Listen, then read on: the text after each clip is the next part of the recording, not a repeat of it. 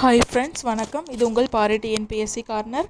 நம்ம இன்றைக்கி பார்த்தோம் அப்படின்னா, நேற்று வீடியோவில் நம்ம நுண்ணுயிரிகளால் மனிதனுக்கு என்னென்ன நோய்கள் உண்டாகுது அப்படின்னு சொல்லிட்டு 8th நியூ சயின்ஸ் புக்கில் பார்த்தோம். இப்போ அதே 8th புக்கில் நியூ புக்கில் விலங்குகளுக்கு என்னென்ன நோய்கள் நுண்ணுயிர்களால் ஏற்படுதும், தாவரங்களுக்கு என்னென்ன நோய்கள் ஏற்படுது அப்படிங்கிறத பற்றி பார்க்க போகிறோம். இப்போ இதில் விலங்குகள் டாப்பிக்கு தான் ஃபஸ்ட்டு பார்க்க போகிறோம். அதாவது நுண்ணுயிரிகளால் விலங்குகளில் உண்டாகும் நோய்கள் என்னென்ன அப்படிங்கிறத பார்க்க போகிறோம். ஃபஸ்ட்டு என்ன அப்படின்னு சொல்லி பார்த்தோம் அப்படின்னா, ஆந்த்ராக்ஸ் அப்படிங்கிறது கால்நடையில் உண்டாகக்கூடிய நோய். அந்த நோயோட பேர் ஆந்த்ராக்ஸ். அது எந்த நுண்ணுயிரி மூலமாக ஏற்படுது அப்படின்னு சொல்லி பார்த்தோம் அப்படின்னா, பாக்டீரியா மூலமாக தான் அந்த ஆந்த்ராக்ஸ் அப்படிங்கிற நோய் ஏற்படுது. அது என்ன பாக்டீரியா அப்படின்னா, அதுக்கு பேர் இருக்கும்ல, அது பேசிலஸ் ஆந்த்ராசிஸ். ஆந்த்ராக்ஸ் அப்படிங்கிறது ஆந்த்ராசிஸ் அப்படிங்கிற ஒரு பாக்டீரியா மூலமாக ஏற்படுது. அது வெறும் ஆந்த்ராசிஸ் கிடையாது, பேசிலஸ் பாக்டீரியா, பாப்பே அந்த மாதிரி ரைமிங்காக நீங்கள் ஞாபகம் வச்சுக்கோங்க. பேசிலஸ் ஆந்த்ராசிஸ் அப்படிங்கிற ஒரு நுண்ணுயிரி மூலமாக ஏற்படுது. இது எப்படி பரவுது அப்படின்னு சொல்லி பார்த்தோம் அப்படின்னா, அசுத்தமான மண் மூலியமாகவும் உணவின் மூலமாகவும், அந்த கால்நடைகள் சாப்பிடக்கூடிய உணவின் மூலமாகவும் அசுத்தமான மண்ணின் மூலமாகவும் பரவுது. அடுத்து இதனுடைய அறிகுறிகள் என்னென்ன அப்படின்னு சொல்லி பார்த்தோம் அப்படின்னா, மூச்சு விடுவதில் சிரமம், சுய நினைவில்லாது இருக்கிறது, பசியின்மையாக இருக்கிறது. அதாவது என்னென்ன ஏற்படுது அப்படின்னு சொல்லி பார்த்தோம் அப்படின்னா, பசி இல்லாமல் இருக்கிறது. அதை உணவின் மூலம் பரவறனால பசி இல்லாமல் இருக்கிறது அப்படின்னு ஞாபகம் வச்சுக்கோங்க. இந்த உணவை சாப்பிட்றது மூலிமா சுயநினைவு இல்லாமல் இருக்கிறது, சாப்பிட்டதுக்கப்புறம் சுயநினைவு இல்லை அப்படின்னு ஞாபகம் வச்சுக்கோங்க. அதுக்கப்புறம் மூச்சு விடுவதில் சிரமம் அப்படின்னு ஞாபகம் வச்சுக்கோங்க. அடுத்தது இது எப்படி சரி பண்ணலாம் அப்படின்னா, இதுக்கு நார்மலாக வேக்சினேஷன் தான். அதாவது ஆந்த்ராக்ஸுக்கு அந்த நோயை கட்டுப்படுத்தக்கூடிய தடுப்பூசி போடுறது மூலமாக கால்நடைகளில் அதிலிருந்து பாதுகாக்கலாம். அடுத்து செகண்ட் பார்த்தோம் அப்படின்னா, வாய் மற்றும் கால் குழம்பு நோய். இது என்ன வைரஸ் மூலிமா ஏற்படுது அப்படின்னா, ஆப்ரோ வைரஸ். வாய் மூலிமா ஆப்பு வச்சுக்கிறான் அப்படின்னு ஞாபகம் வச்சுங்க. வாய் மூலிமா ஆப்பு வச்சுக்கிறான், ஆப்ரோ வைரஸ். இது ஒரு வைரஸ் நோய். வாய் மூலிமா என்ன வச்சுக்கிறான், ஆப்பு வச்சுக்கிறான் அப்படிங்கிறத நீங்கள் வைரஸ் அப்படின்னு ஞாபகம் வச்சுக்கோங்க. ஆப்பு அப்படிங்கிறது ஆப்ரோ வைரஸ் அப்படின்னு ஞாபகம் வச்சுக்கோங்க. எப்படி ஆந்த்ராசிஸ் அசுத்தமான மண் மற்றும் உணவின் மூலமாக பரவுச்சோ, இதுக்கு எது அப்படின்னா, காற்று மூலியமாகவும் விலங்கு உயிரிகள் மூலமாகவும் பரவுது. இது ரெண்டுமே டிஃப்ரெண்ட் பரவக்கூடிய விதம். காற்று மற்றும் விலங்கு உயிரிகள் மூலமாக பரவுது. இதோடைய அறிகுறிகள் என்ன அப்படின்னா, காய்ச்சல் இருக்கும், வாய் கொப்புளங்கள் இருக்கும், எடை இழப்பு இருக்கும், பால் உற்பத்தி குறையும். இந்த மாதிரி கால்நடைகள், மாடுகள் அதில் இருக்குல்ல, அந்த பால் தரக்கூடிய விலங்குகள்லாம் பால் உற்பத்தி கம்மியாயிரும், காய்ச்சல் வரும், வாயில் கொப்புளங்கள், அந்த விலங்குடைய வாயில் கொப்புளங்கள் வரும், எடை இழப்பும், அதாவது அந்த விலங்குகள் இழைச்சி போயிடும் அப்படின்னு சொல்கிறாங்க. இதுதான் அவங்களுடைய அறிகுறிகள், சிம்டம்ஸ். இதுக்கு என்ன தடுப்பூசி அப்படின்னா, FMD அப்படிங்கிற ஒரு தடுப்பூசி போடுவதன் மூலமாக இதிலிருந்து பாதுகாக்கலாம் கால்நடைகளை. என்ன தடுப்பூசி அப்படின்னா FMD. எப்படி ஆந்த்ராக்ஸ் அப்படிங்கிற தடுப்பூசி போட்டோமோ, அதே மாதிரி இந்த கால் மற்றும் வாய்க்குழம்பு நோய்க்கு என்ன தடுப்பூசி அப்படின்னா FMD அப்படிங்கிற தடுப்பூசி போடலாம். நீங்கள் இதை FMD அப்படிங்கிறத எப்படி ஞாபகம் வச்சுக்கிறீங்க அப்படின்னா, Fக்கு ஃபீட் அந்த மாதிரி ஞாபகம் வச்சுக்கோங்க, Mக்கு மவுத், அதாவது வாய், கால் அந்த மாதிரி ஞாபகம் வச்சுக்கோங்க. D அப்படிங்கிற டிசீஸ் அப்படின்னு ஞாபகம் வச்சுக்கிட்டிங்கன்னா FMD அப்படிங்கிறது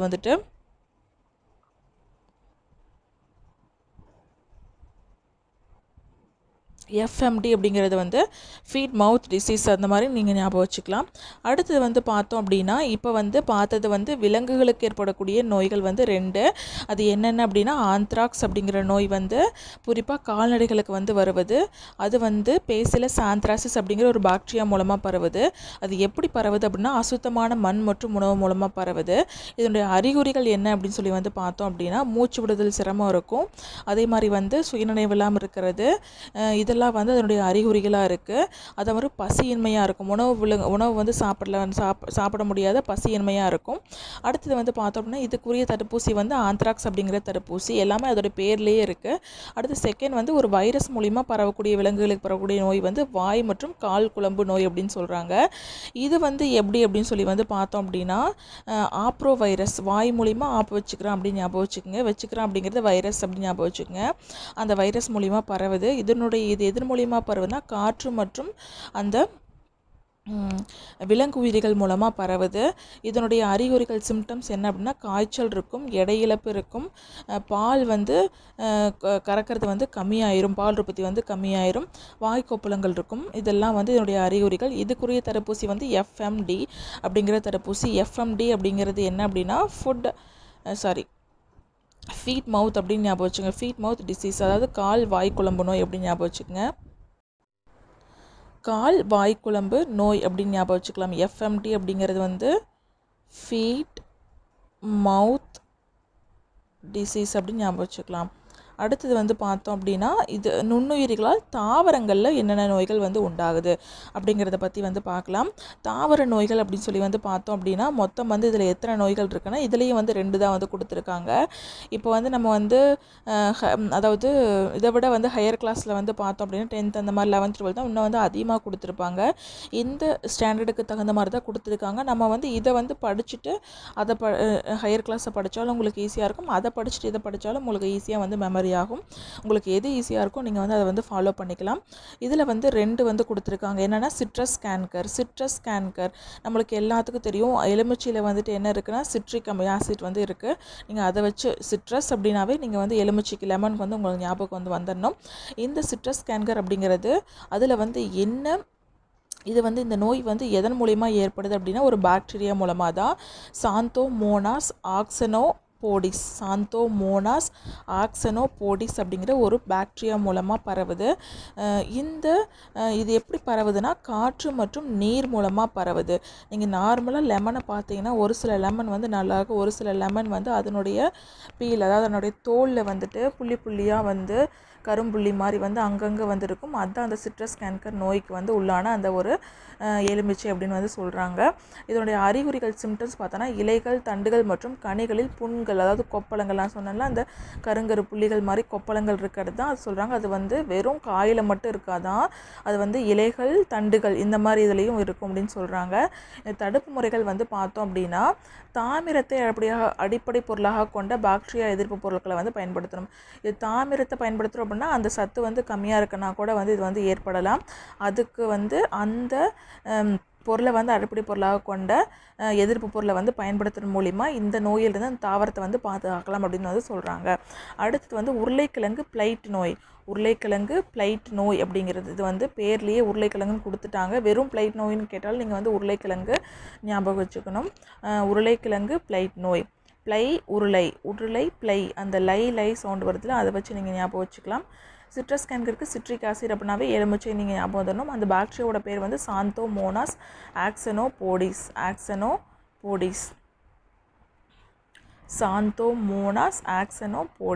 அந்த பாக்டீரியாவோட பேர். இந்த பூஞ்சை இது வந்து முதல்ல வந்து சிட்ரஸ் கேன்கர் வந்து அது ஒரு பாக்டீரியா. இது வந்து உருளைக்கிழங்கு பிளைட் நோய் அப்படிங்கிறது வந்து பூஞ்சை எல்லாமே அந்த ஒரு நீங்கள் ஒரு என்னென்னா ஒரு ரைமிங்காக வந்து அந்த எழுத்துக்களை வச்சு தான் நீங்கள் வந்து ஞாபகம் வச்சுக்கணும். அதாவது மெமரி பண்ணுறது கஷ்டமாக இருந்துச்சுன்னா பூ, அதாவது பிளைட்டுங்கிறது பூஞ்சை மூலமாக பரவக்கூடியது. அந்த பூஞ்சையோட பேர் வந்து பைட்டோபைத்ரோ இன்பெஸ்டன்ஸ். அதாவது என்னென்னா பையக்குள்ளே எடுத்து உருளைக்கிழங்க போடு அப்படின்னு ஞாபகம் வச்சுக்கோங்க. பைக்குள்ளே எடுத்து உருளைக்கிழங்க போடு அப்படின்னு ஞாபகம் வச்சுக்கோங்க.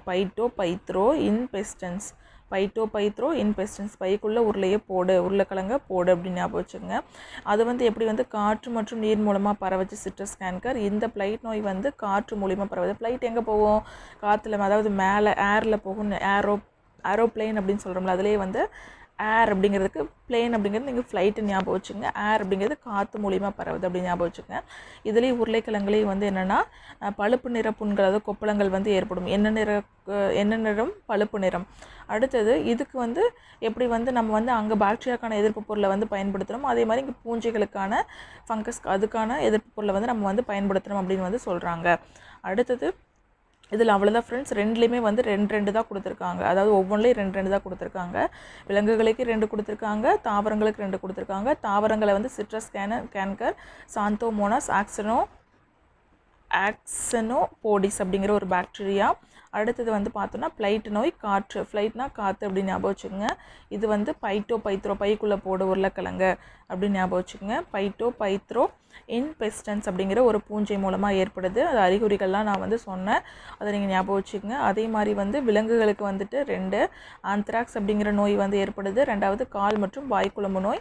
அதுக்குரிய தடுப்பூசி வந்து எஃப்எம்டி ஆந்த்ராக்ஸ் அப்படிங்கிறதுக்கு ஆந்த்ராக்ஸ் அப்படிங்கிற தடுப்பூசி வந்து போடுவதன் மூலமாக விலங்குகளை வந்து நுண்ணுயிரிலிருந்து பாதுகாக்கலாம்.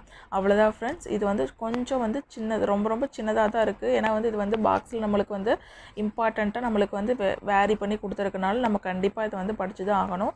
ரொம்ப ரொம்ப ரொம்ப இம்பார்ட்டன்ட். டிசீஸ் அப்படிங்கிற இதில் வந்துட்டு ரொம்ப ரொம்ப இம்பார்ட்டன்ட். இன்னும் வந்து நம்ம வந்து ஹையர் கிளாஸ்லாம் நம்ம வந்து வீடியோ வந்து போடுறப்ப நான் வந்து இன்னும் வந்து இதில் வந்து நிறைய வந்து எக்ஸ்ட்ரா வந்து ஆட் பண்ணி வந்து நம்ம வந்து வீடியோ வந்து பார்க்கலாம் ஃப்ரெண்ட்ஸ். நன்றி, வணக்கம்.